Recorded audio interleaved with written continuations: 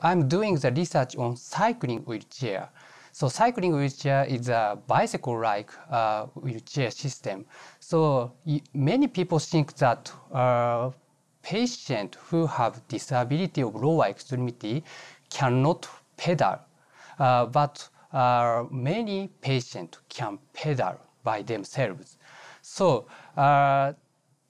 this kind of person cannot walk, but this kind of person can pedal the cycling wheelchair. So this is a very surprising issue.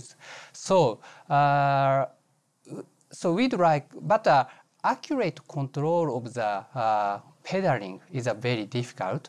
So that by adding the robot technology, we can support the moving of the elderly people or handicapped people in outdoor environment.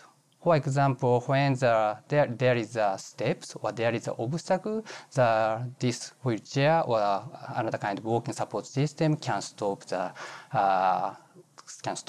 Or if this system can estimate the human behavior or human intention, we can change the function of the robot system.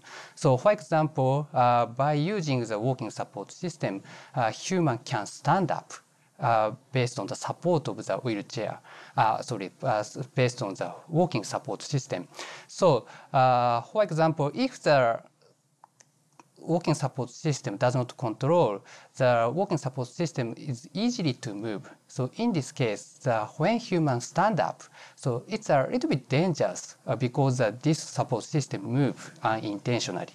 But if the robot can estimate the human intention, the walking support system can stop in appropriate situations such as a holding tendency or a sitting situation and so on, so that we can realize several assistive functions and we can improve the performance of the human being.